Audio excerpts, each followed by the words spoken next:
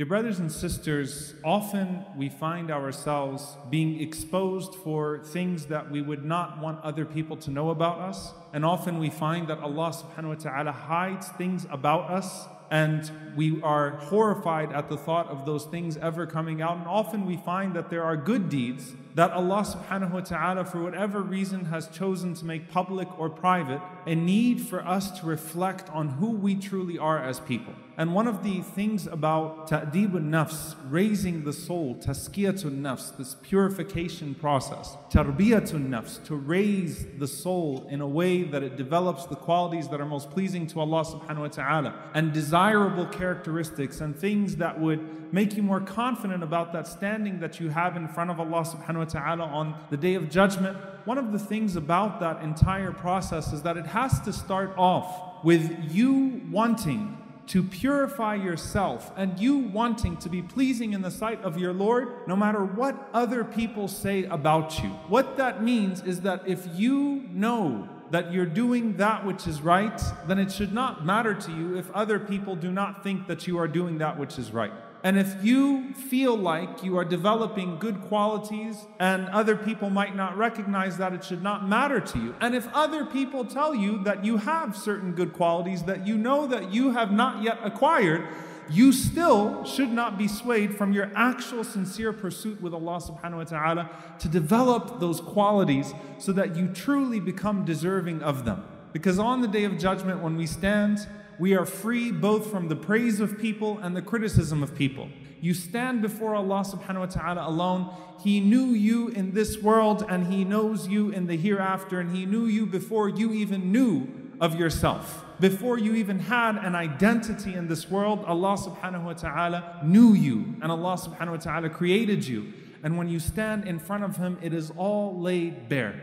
Now when we look at the example of the Prophet sallallahu alaihi wasallam and the companions of the Messenger alaihi salatu wasalam, we see in the companions this level of humility that though the Prophet sallallahu alaihi wasallam attests to certain qualities that they had, they never stopped engaging in self-reflection. They never stopped being self-critical. They never felt that they were completely safe from falling into hypocrisy or falling into punishment. And one of the things that we have to find is this proper equilibrium where, as critical as we are of the people, we are even more so critical of ourselves. Otherwise, we fall into complete hypocrisy. People that find time to critique others harshly, but do not take themselves to task. One of the beautiful things that was said about Umar ibn Al-Khattab radiallahu ta'ala anhu, it's narrated by Urwa ibn Zubayr radiallahu anhu, that people used to accept the critiques of Umar ibn Al-Khattab because they knew that Umar radiallahu anhu was harder on himself than he was on them. That's beautiful. They knew that as Umar radiallahu anhu was to the people, he was more so on himself, and that it came from a place of humility and for the sake of Allah subhanahu wa ta'ala, rather than from a place of arrogance and trying to denigrate someone in public. But it's very easy at times to be very critical of others and to ignore oneself.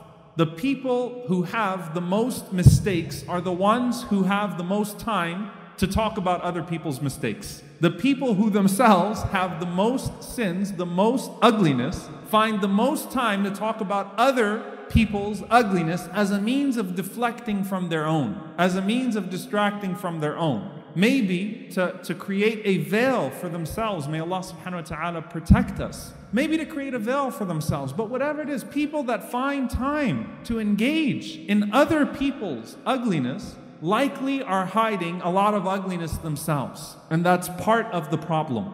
That people that engage often in this and this and that are often lacking this time to be self-critical.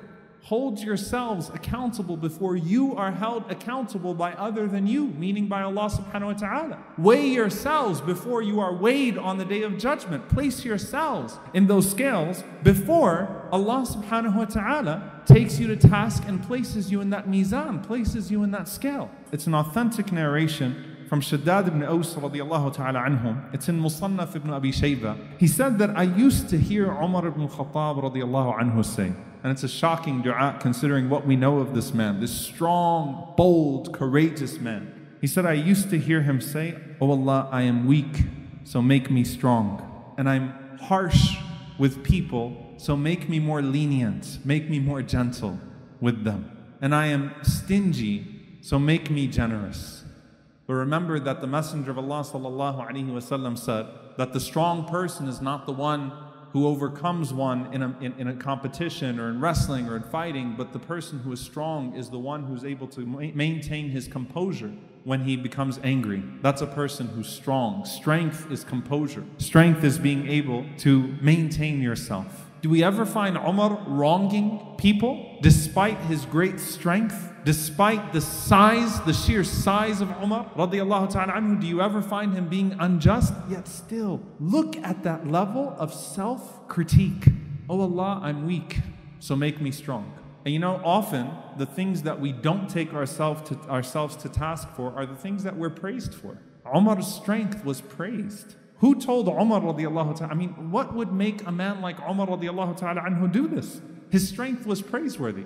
But Umar radiallahu ta'ala anhu doesn't listen to the praise of people that celebrate his strength. To him, he aspires for more. Prophet sallallahu alaihi wasallam mentioned that a person should be layyin, hayyin, a person should be gentle and easygoing, and someone that does not have a heavy, overbearing presence with the people. So he used to ask Allah subhanahu wa ta'ala to make him more lenient, even though the Prophet sallallahu alaihi wasallam praised his strength, praised his courage. And that's what stopped him from being unjust. That's what stopped him from hurting people. That's what stopped his presence from being an unwelcomed presence. You know, subhanAllah, if you think about most people who are strict, most people who are very critical, people don't want to be around them. People don't want to be around them. But Umar radiallahu anhu was a man that everyone wanted to be around, because they knew that as he was engaging in bettering his society, he was exerting so much more in bettering himself radiallahu ta'ala anhu. He was more self-critical than he was of the people. And Umar radiallahu anhu, for a man like that to say, oh Allah, I am stingy. And you don't associate ever, when you look at the biography of Umar ibn Khattab radiallahu anhu, stinginess with his character. This is a man that almost died when his people suffered in Am al-Ramada, in the year of the plague, because he refused to eat while his people were incapable of eating. He refused to be in a situation better off than the people. This was a man that always lived in difficult circumstances, that feared that his children had more entitlement than the other children of the ummah, and would not allow his children to have luxuries that the rest of the ummah could not afford. But this is a man that still says to Allah, oh Allah, I'm stingy, make me more generous. Dear brothers and sisters, with the short time that we have, and seriously, there could be an entire book written on this dua from Umar ibn Khattab radiallahu anhu. But when you pray to Allah, how much do you admit of yourself? Self-hatred is a problem. Despair is a problem. Self-critique is good. When you're willing to take yourself to task, it's good. And when you aspire, even though you may have the qualities that you're still aspiring for in dua, then you can only get better. Because the ceiling is the Prophet sallallahu alaihi wasallam, and we're not going to get there in our lifetimes. So you keep striving and striving and striving. And when someone seeks perfection in good qualities, then even when they've already attained what other people may deem perfection, it's not good enough for them, because the standard that they set for themselves is the one that was set for them by the divine and not by people.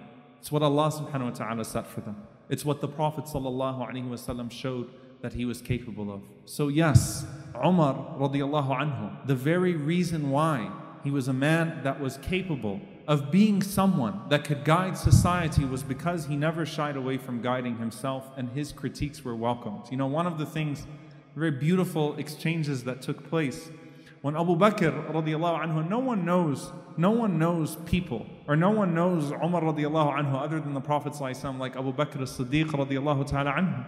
But when Abu Bakr was contemplating appointing Umar as his successor, he took shura from the people. He consulted some of the great companions. And you know what Uthman said about Umar? Uthman not only praised him, but he said what the people know of him, as well as the people speak of him, and what the people know of him, he's even better in private than what his reputation says about him. That's beautiful. Uthman radiallahu anhu said, look, as much as people have praise for Umar, what people don't know of him, is even better than what they do know of Him. May Allah subhanahu wa ta'ala make our private lives even better than our public lives. May Allah subhanahu wa ta'ala allow us to be more pleasing in His sight than we are in the sight of the people. May Allah subhanahu wa ta'ala protect us from hypocrisy. Allow us to engage in a self-criticism that would purify us and not one that would cause us to despair of His mercy. May Allah subhanahu wa ta'ala forgive us when we become deceived either by our own sight upon us or the sight of people. May Allah subhanahu wa ta'ala protect us from being deluded or arrogant or prideful or self-righteous, and instill in us humility and a quest for tawbah, a quest for forgiveness and repentance, no matter what our circumstances may be. Allahumma ameen. Assalamu alaikum Islam Box family. We need your support more than ever. Your support can help us continue to educate and motivate people to make and publish videos daily. Jazakallah.